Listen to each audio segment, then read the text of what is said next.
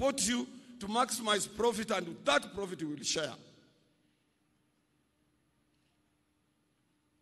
Your Excellency, as I'm standing here, we have a slogan that an injury to one is an injury to all.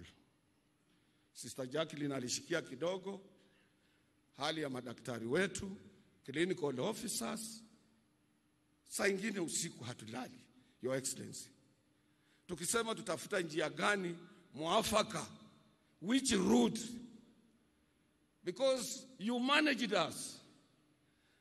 On 6th of March, wakati ulitangaza serikali haina pesa, you rendered court impotent, you rendered FK impotent, you rendered your Minister of Labor impotent, you rendered that committee that you had set out where my deputy was impotent, because as a worker number one, when you take over a dispute, we cannot contradict you. We can't. We have no leeway in any machinery to contradict the head of state. And we must look for channels. Pale unakaa, Your Excellency, sio rahisi kufika. Ule ndani wewe ulikuwa free. Zamani ulikuwa unakuja kwa nyumba yangu nyumbani, unajua familia yangu, ukitengeneza chama chako cha URP, ilikuwa mtu tu unaweza kutana na yeye kwa njia, unakula na yeye mahindi.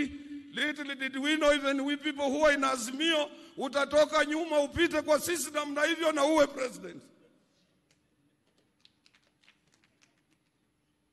So that position kukufikia sio rahisi. But I know on each and every issue you have an answer. Hiyo tunakuachia, Your Excellency. Jacqueline Muga amesema tunakuachia. And I know you are able minister.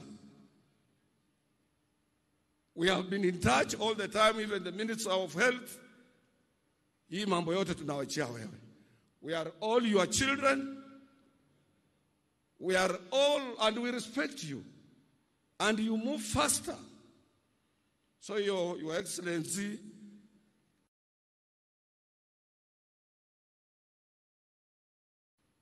with your own wisdom and advisors, you will have an answer for us. And may God bless you.